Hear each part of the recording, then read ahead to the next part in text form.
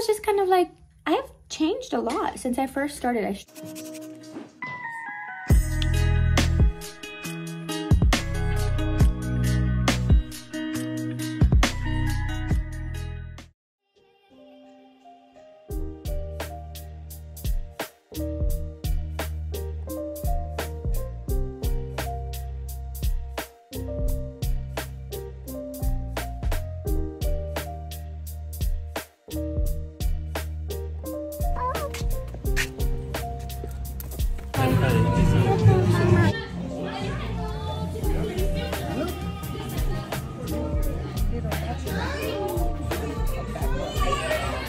Rio?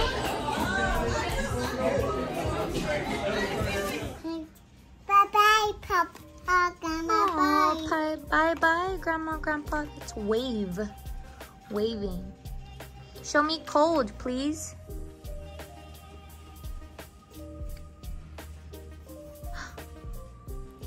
Cold. He's cold.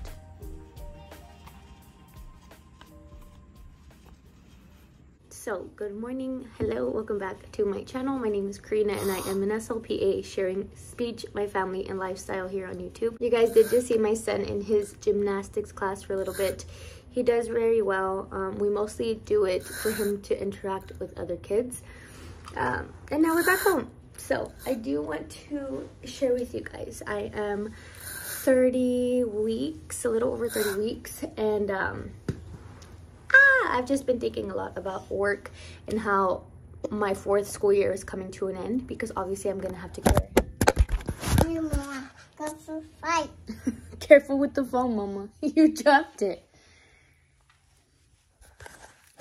Like I was saying, I will have to take some time off. It got me thinking about how this will then be the end of my 4th year and I'll be beginning my 5th year. And I was just kind of like, I've changed a lot since I first started. I struggled a lot, and I've been open about it on YouTube about how when I first started, I struggled with behavior. I didn't feel very confident in my job as an SLPA. I felt like I was having to learn a lot from other people. I was consistently looking up things on Google, and I just didn't feel very smart, honestly. I am sharing with you guys some things that I've changed over the past couple of years, and number one being my space. Okay, I've also been very open about that on here. My job has never been consistent with space. I used to have to work in the hallway. I've had to kind of go in while other teachers are on their lunch break, or, you know, just work something out. And luckily this year is, I would say, like, the first time I get a very consistent space, and that's been amazing. It's been great for me. It's been great for the students that I work with. It's been great to just have this space and make it all for speech therapy. I get to store my items in there. I'm not having to carry things around all the time. I've made it really cute, I think, with like some papers and stuff that I've been able to put up on the wall. I have my schedule there. I have my folders there. It's just nice to consistently come back and know that my things are there and not having to kind of scramble, because that's something I used to not like about this job. It was definitely a con, where every day was different. Every day, I mean, I could be doing speech therapy outside. I could be in the classroom. I could be in the hallway with the partition. Like, it was always something. So I feel like that's definitely been the biggest change, is advocating for a space, getting a space, and making it work. The second thing I have drastically changed have been my expectations in speech sessions. So having been with the same students for so many years now, I think I have built these strong enough relationships with the students where we have like this mutual respect. But even with the newer students that I'm seeing for speech therapy, I now feel a lot more confident. And I feel like that's what it comes down to, right? You and knowing who you are, knowing where you stand. Like, I am the teacher, you will be listening to me. You know the expectations, this is what they are. And then I do give reminders often. So I've been a lot stricter on that, and I feel that in turn, it has helped a lot with behavioral problems. To go along with the behavioral issues, I've worked a lot this year with teachers. And that's not to say I've never done this. I have in the past, but this year I have focused a lot on like kinder, first grade, second, sometimes even third grade teachers. And that is because I find that that group of students that I see are having the most trouble with vocab. And I would like to get them up to speed, you know, by the time they enter middle school, or by the time they are reaching 5th grade and having to take like the state tests and stuff. So I'm getting with them and we're discussing things like vocabulary. We are discussing behavioral issues. And when I say behavioral issues, I'm kind of wanting to see, are you seeing what I'm seeing in the classroom, or is this only in speech? Because that helps me grow as a professional. If it's just with me, then I start to see patterns, you know, okay, they feel this way because blank, or okay, this bad behavior is consistent in both the classroom and with me. Okay, so what are we doing together to help this student? It's very much like teamwork, and I feel that this is the first year, my 4th year as an SLPA, that I see it that way. I used to see things very individual.